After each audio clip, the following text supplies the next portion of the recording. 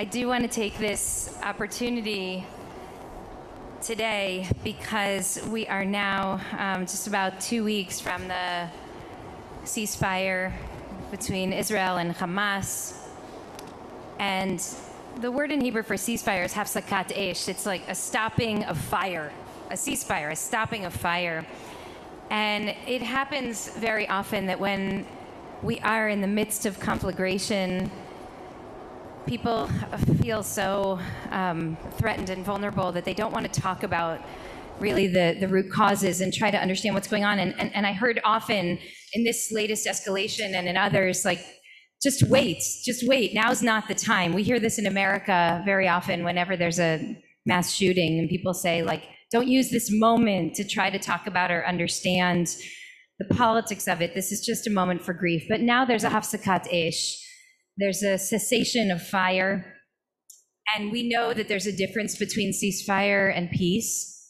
And the only way to get from ceasefire to peace is to have those difficult conversations that we so don't want to have most of the time.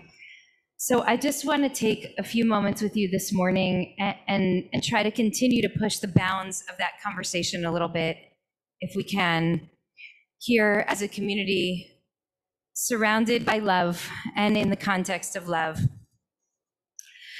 I want to share with you something that I don't think I've ever shared publicly before, which is when I was a little girl of 6 or 7 years old, I used to stand before going into the shower in the morning and say the words of Shema. I did not know the meaning of Shema. I didn't really know any Jewish prayers well, but I knew the words of Shema, not the meaning. But I knew that this was something that Jews did before going into the shower. And as many of you know, I really wasn't raised as a religious Jew, and I certainly had not yet had any Holocaust training at that young age.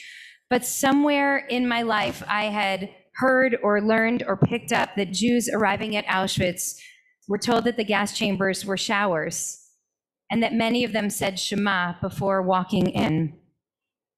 Hitler's shadow loomed large, even in my New Jersey suburbs. And I've quoted here many times the teaching of one of my teachers, Rabbi Harold Schulweis, who taught that the Holocaust was the dominant psychic reality of the Jew. Even Jews like me, whose family came a few years or even a generation before the Holocaust from Europe, and even Jews from North Africa and Jews from the Middle East, who were not affected by the Holocaust, but who dealt with their own trauma in the years after the establishment of the state, when they themselves were expelled from or forced to flee from their own homes as well. I want to talk this morning for a few moments about what it means to hold trauma, real, profound, inherited generational trauma at the heart of a communal identity. What does it mean to filter the world through the ever-present lens of both past and present catastrophe? One of the ways that it manifests is that when David and I came out to LA and we were looking for homes, as we walked through new houses that we were considering buying, we sort of joked about which one had better hiding places for when the Nazis would come. And I know that that might sound crazy, and I also know that we're probably not the only ones in this place who have had those conversations and who've talked like that and thought like that. It means that when 2 of my friends were killed in a bus bombing during the Second Intifada, I understood why it is said that when the Jews count our dead, we don't count 1, 2, 3. We count 6,000,001, 6,000,002, 6,000,003. Every threat, every loss, every tragedy falls on the still open wound of a collective trauma. But it's not a trauma that we talk a lot about, and it's not a trauma that we feel comfortable exploring or speaking about publicly. But it manifests, and it's real. It means that when I was watching on CNN as the white nationalists took to the streets in Charlottesville, and I heard them say, like we all did, Jews will not replace us, I knew that it wasn't an accident, and I knew that it wasn't incidental, Instead, I recognized a familiar hatred, a very old and powerful tool that emerges in societies here and there and everywhere whenever those in power want to profit from fear and division. I didn't fully understand at the time how much anti-Semitism stood at the heart of white nationalism. That's taken a few more years to unpack, but I knew that this was real. And it means, this trauma, that for 73 years, our collective Jewish communal relationship with Israel has also been rooted in trauma. This is a trauma that's been exacerbated by the murderous rhetoric and actions of Hamas and Iran. And this is also a trauma that has all too often been exploited by Israeli politicians on the far right, and even by some American Jewish leaders. I'm not making excuses. I'm just trying to speak honestly about what is too often spoken about only in whispers.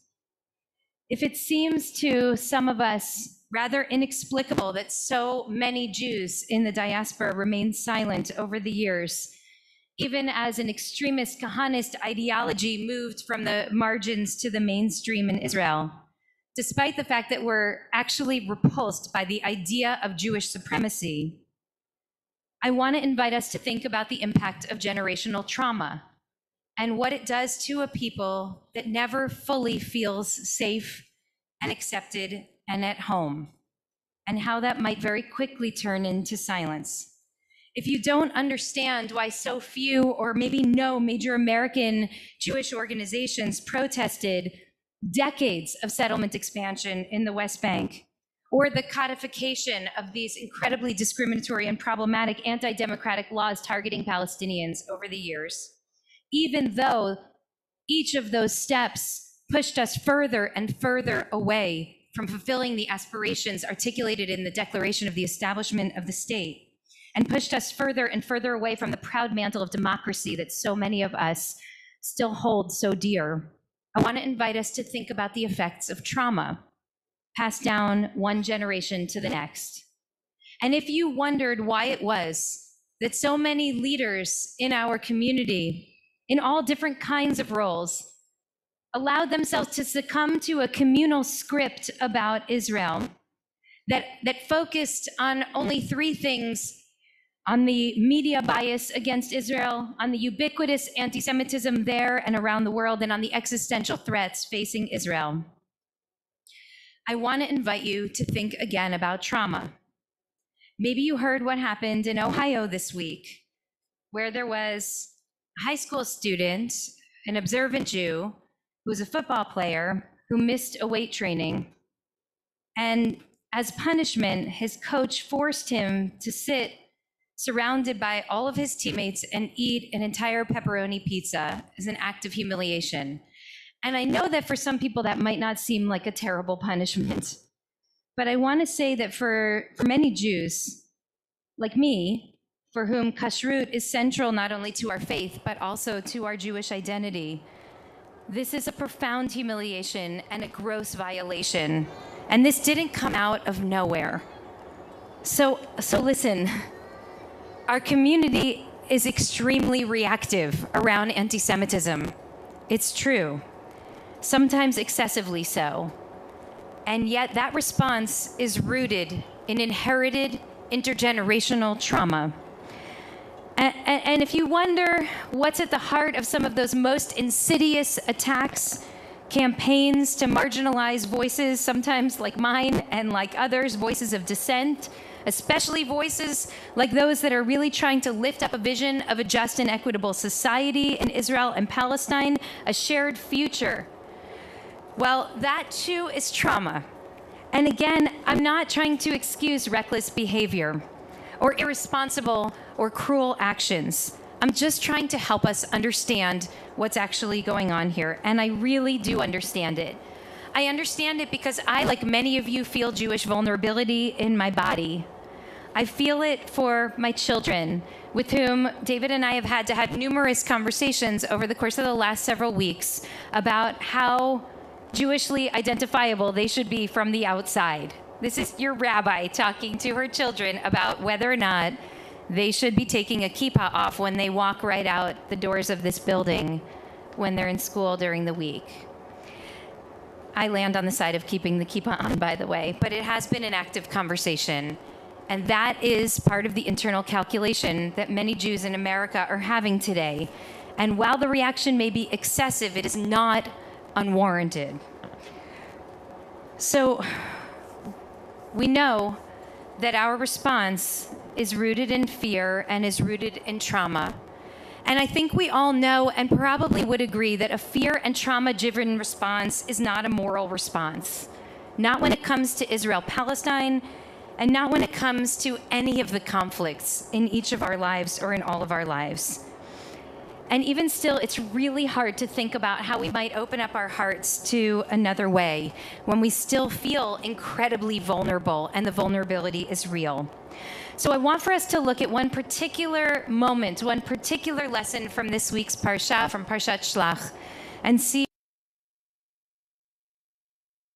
out the spies to go and look at the land, and Jonah will teach us more about this in just a few moments. The spies are asked to do a full analysis and to come back and to report back on a few very specific questions. Are the people strong or are they weak? Are they few or are they numerous? Is the land good or is it bad? Is it fertile? Is it lean? Is it flourishing? Is it barren? And how are the cities? Moses asks the spies. Are they open or are they fortified? Now, I wonder what you think the reason for that question is. Are the cities open or are they fortified? The pshat of this, the simple rendering of this text is that Moshe is trying to determine how easy it will be to attack and to conquer this place. The assumption is that if they're encamped, if they're b'machaneh, if they're out in the open, they'll be easier to conquer. But if the cities are fortified, if they have giant walls of fortification around them, they'll be harder to conquer. The walls will protect them. But then comes Sforno, one of our commentators, and he really challenges the simple understanding of encamped versus fortified cities. He says if they live in open cities, that's actually a signal that they feel secure without the fear of war. If they live in fortified or walled cities, what that suggests is that the inhabitants are actually living in fear. The fear of being attacked and the fear of being invaded. And that actually is the source of their vulnerability. Sforno asks us to consider that the walls are not only about physical security, but they reflect a spiritual state. In other words, maybe what Moses is trying to determine is if they are fortified, that means the people are weaker because they've spent so much time setting up defenses and fortifications that they have not strengthened their hearts and their spirits so that they can actually overcome whatever is sent toward them. Consider that for a moment. The fortification actually is a reflection of weakness, not of strength. So what happens when the walls of a highly fortified city are breached? The city falls because the city rests on a false sense of invulnerability because it has no defense other than that fortification. But the unfortified city, the city that is permeable, the city that is open to ideas and influences, this is a city that can withstand even great challenges because it's not defined by fear and it is not defined by trauma. It is fluid, it's not rigid. So here's what I'm asking us to consider on this Shabbat. Amidst all of the tumult and the vulnerability, when we fortify our hearts, when we become rigid in our understandings, we actually weaken ourselves. But when we speak truthfully, when we open our hearts to contemplate the perpetuation of unimaginable hardship on Palestinians over the course of many decades of policy, when we open our hearts in this moment in history right now, the last several years have invited us into a kind of deep, honest self-reflection. We've heard and read and said things in this country that probably many of us could never have imagined that we would say. Our hearts have grown. New ideas have been planted. And you know what? It hasn't killed us. The stretching open of our hearts to see and read and understand perspectives different from the normative perspectives has not hurt us. In fact, it's made us stronger. The encampment of our hearts wide open to the elements, it doesn't always feel safe, and it definitely exposes us. But unlike those who build a rigid fortification around their hearts, this exposure offers us the potential for growth. I know that this is really hard to talk about. I know this is hard to hear when the landscape of our emotional and spiritual lives is defined by trauma and by fear. Imagine camping out under the starry night sky when you've been attacked before and nearly destroyed. Even in recent memory, in our presence today, we have a survivor of the Warsaw Ghetto. This is living history and living memory today. What does it mean to make yourself that vulnerable when you have suffered loss, when you know that your enemy wants to destroy you because he tells you that himself in his own charter? And even still, downstairs in this building that has become a sacred home for prayer for us, there's a sign on the wall that says, "Strong views, loosely held."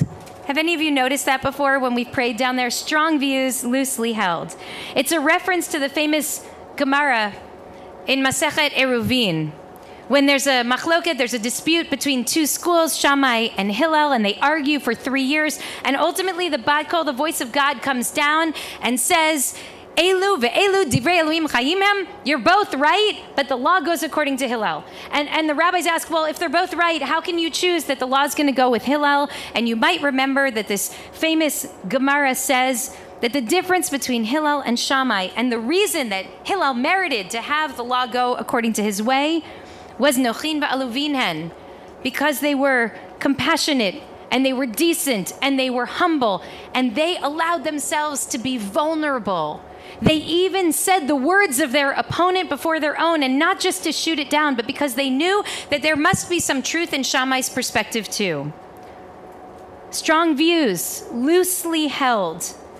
But if you know you're right, why do you have to hold them so loosely? Because even when we're right, we're also sometimes a little bit wrong. And even when we're really right, sometimes other people are also right as well. The conversation on Israel-Palestine has shifted. It's not going back. We're not going to somehow magically revert to 2 months ago where many of us could comfortably hold positions that felt like they were in the mainstream. The margins now are the mainstream. The conversation has changed. And it is so clear today that there is no righteousness in defending human suffering or denying what is evidently clear, no matter how much trauma we hold in our own body. That not only causes harm to other people, but it harms us too.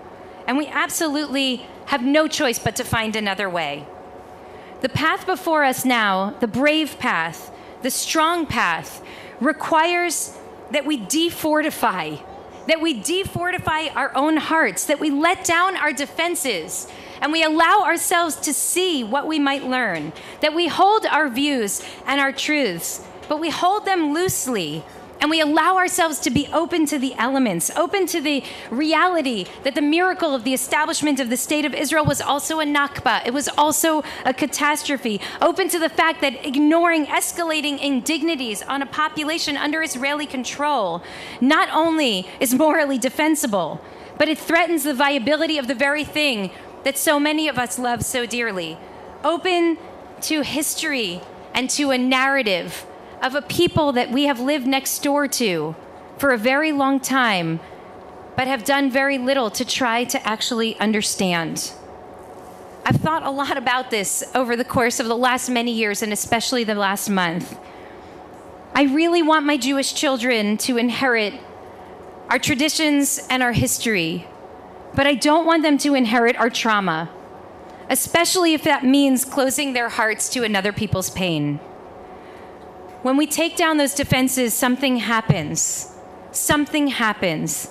This is not a call for a particular political solution. This is a call for a relearning, for a kind of reckoning, a truth-telling. It's a prayer that we figure out how to see and how to affirm and how to hear one another. We Jews who know what it means to be persecuted and exiled and genocided, we ought to be the first to know also how to empathize with another dispossessed people.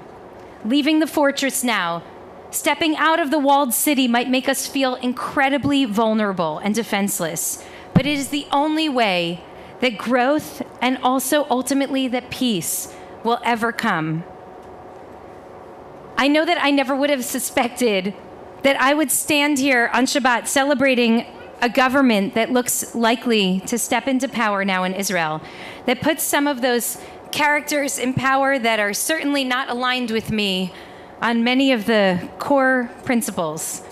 And yet I think we can all agree that it's nothing short of a miracle that a government coalition has now been established that many would have deemed truly and utterly impossible just a couple of days ago. When we let down our fortifications, things start to happen. We start to see that the impossible might actually be possible. We start to find a deeper truth. And the truth that I hope that we find as we explore and we open and we make ourselves vulnerable is that on one small sliver of land lives two peoples, both of whom carry lifetimes of inherited and active trauma, all of whom need and deserve to live in dignity and without fear. Many, many thousands of Israeli Jews and Palestinians are making that point every single day now. We would do well to make space for them in our hearts, to listen to them, to amplify them, to fund them, to platform them, to actively work with them to dismantle the systems that were built to keep these populations divided and unequal. Let those people, those brave folks on the street, be our guide, whispering to all of us, observers from over the sea, the permission to stretch open our own hearts, to listen, not with the intention of confronting and disproving and defeating the other who obviously knows less than we do, but with the intention of Hillel, the intention of a teacher who is truly committed to understanding the other side as well as our own. That, I believe, is the only way forward, the way that we reorient our hearts and our communal discourse toward truth-telling and justice, toward healing, and toward a shared future for all. I wish you Shabbat Shalom.